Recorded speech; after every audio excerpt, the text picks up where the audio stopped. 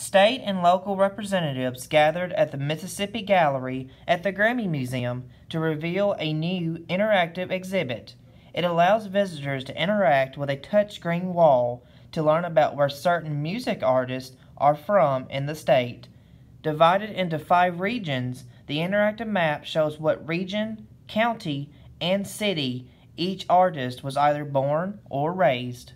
This interactive map, I think, is the perfect complement to what's been going on here in the Mississippi Room, which is inspiring people to learn more about Mississippi's musical heritage, the great artists who've come from every corner of the state. And now with this new interactive map, you can actually pinpoint and trace where everybody's from across the 5 regions of the state. This new exhibit was granted by the state, which allocated $200,000 for its construction. The museum itself has allowed Cleveland and the Delta to become a destination point for tourists, and this new exhibit provides visitors with new ways to learn about various artists and understand why Mississippi is the birthplace of America's music.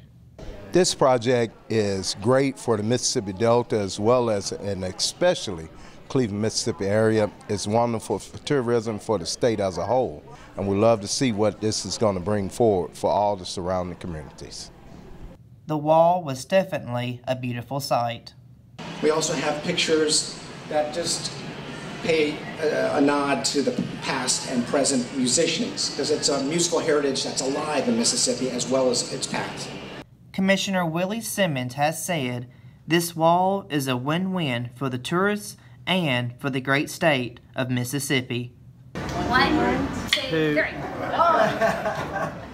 Reporting from Cleveland, I'm Chase Ward, Delta News.